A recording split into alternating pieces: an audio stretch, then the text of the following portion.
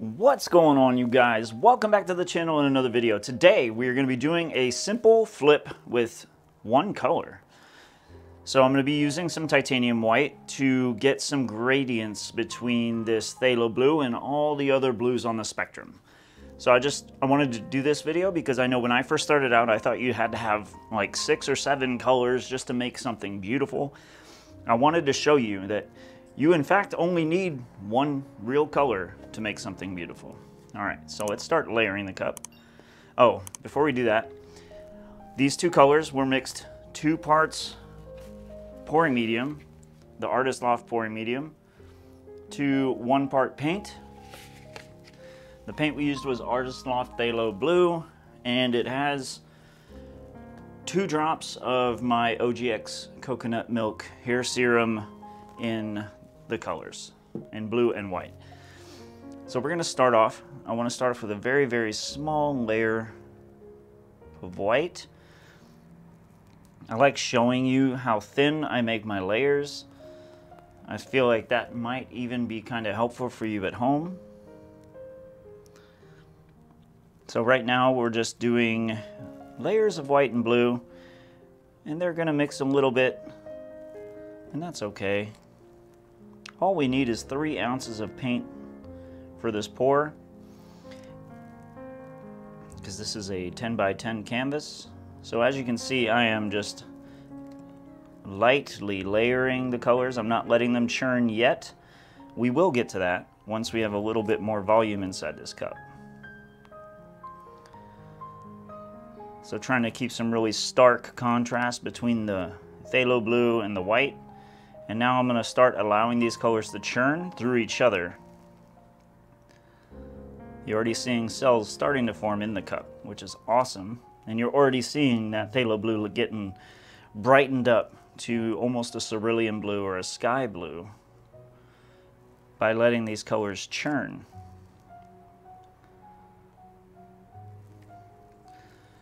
And then once we get towards the end, I'll do some deeper puddles where they're not churning, so we can have some good deep blues going on throughout. So in the beginning I was doing easy soft layers, very thin layers, but I wasn't letting them churn. Then towards the middle of the cup I let them churn again, and now towards the end of the cup I am trying to control those colors punching through each other, because I want to create a nice stark color separation in sections of this painting. All right, and there we go. We got our cup layered right now.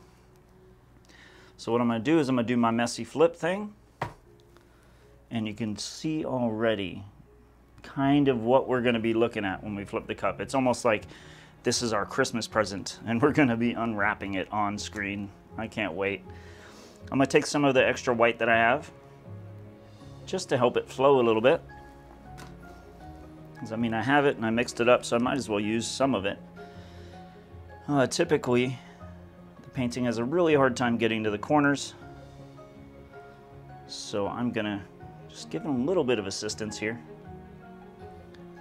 So I already know we have enough paint to cover the entire canvas.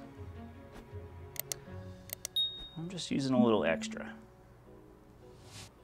There we go. Now I'm going to take my stick and completely cover these corners here, because that's always, for me, it's one of the hardest parts for me to actually get good coverage without, you know, pouring extra paint after the pour. But there is a really simple beauty to using just one color. And if you haven't tried it yet, I would suggest you do, because you can create some really awesome things with just a single color by letting the colors play with each other and churn throughout each other and then layering them in certain ways. But I encourage you to experiment. So here we go. We're gonna start our flip. I think I want to flip it on the side that's already kind of growing. And we just let it loose. I'm going to take some of this blue that was already in the cup and let it drip out in certain sections. I'm most of that is going to get covered up, and that's okay. I am going to take my heat gun. I have some bubbles, but I also want to develop some cells before I stretch. That way when I do my stretch, those cells get much, much larger. And then after the stretch, the layers are thinned out enough to where I can get even more cells throughout the entire piece. Got some really cool cells growing to the surface right there. All right, now before we spin it, let's see where the weight of our paint is. I kind of want to bring some of that really light blue and dark blue more to the center. All right, I think we're good. And I'm going to spin this bad boy out. Let me move my paint out of the way. Just a light spin. Just enough to get those colors moving. And to get a little bit of that excess paint off of the canvas, because we did use more than 3 ounces.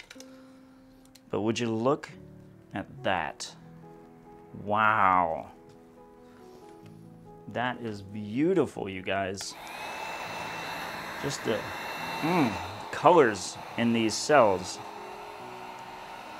Now I always like to take my heat gun for a second round because it'll help open up some more cells in this beautiful piece right here.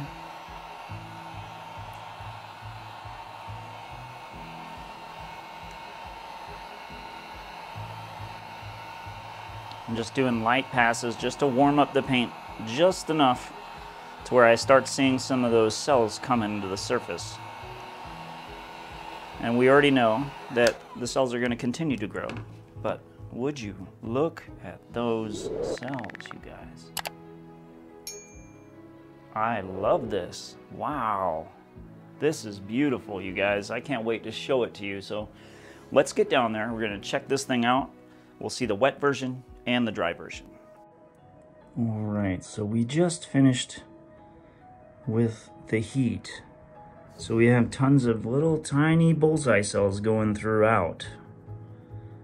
And then they are surrounded by larger cells with really cool gradients of color, really interesting lacing, and sharp, really defined lines.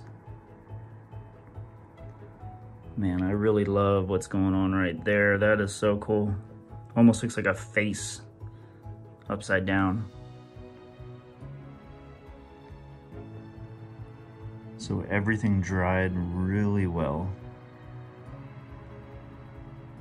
And I'm very happy with the various shades and hues of blue that have come through after using just phthalo blue and white.